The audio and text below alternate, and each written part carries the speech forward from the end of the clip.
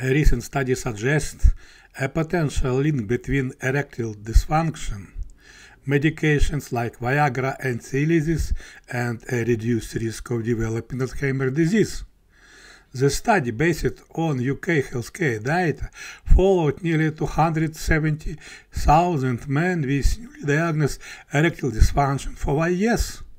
Interestingly, those who took the medication Viagra or Cialis were 18% less likely to develop Alzheimer's disease compared to those who did not. This effect was even stronger in men over 70 and those with pre-existing conditions like hypertension or diabetes. However, it's crucial to remember this is just an observational study, not a case and effect one.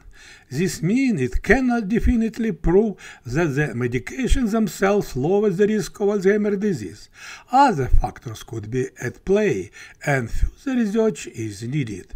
The Alzheimer's Association emphasizes that you should never start or change medications on your own with the aim of preventing Alzheimer's disease.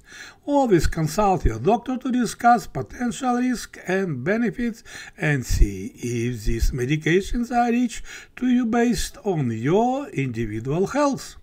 While this study offers an intriguing glimpse into a possible connection, larger controlled trials are essential before recommending these medications for Alzheimer's disease prevention.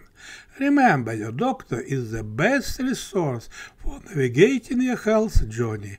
Thanks for likes and sharing.